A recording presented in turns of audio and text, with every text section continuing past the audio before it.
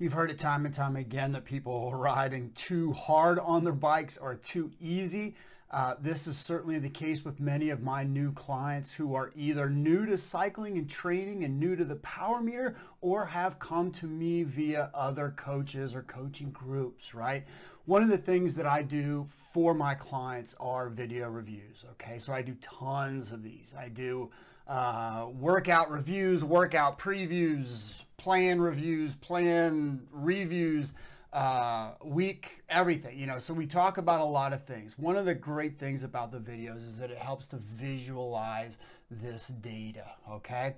I'm not the inventor of this method. It's fairly common for coaches as a way to communicate online, especially in this era of COVID and just where we are today. The world gives us so many, you know, pieces of technology that we can communicate far beyond just email or phone, you know. So this is one of the things that I do. So one of the charts that I was working on yesterday, it goes really to the heart of so much of my coaching, okay? So this comes from Andrew Coggin's Training and Racing Using a Power Meter, an introduction back in 2003. So this is not the book. This is an article that he wrote as an introduction. And in this article, it's fantastic. Read it, right?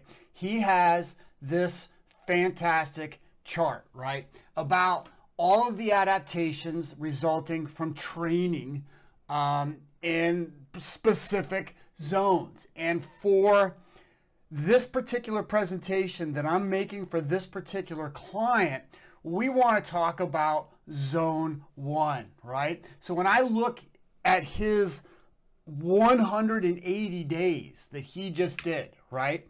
When I look at his last 180 days, where is he spending most of his time? Zone 1. So I want to make the case to him that we want to take his zone 1 time, all this time that he's spending in zone 1, and we want to push it over to zone 2. We want to strategically place it in 3, 4, 5, and 6. But one of the ways that we can dramatically increase his fitness is simply by moving all of that time from zone 1 into zone 2. So if at the end of 80 days or 180 days, if we can get him looking much more like this, then he will have spent much more productive time on the bike.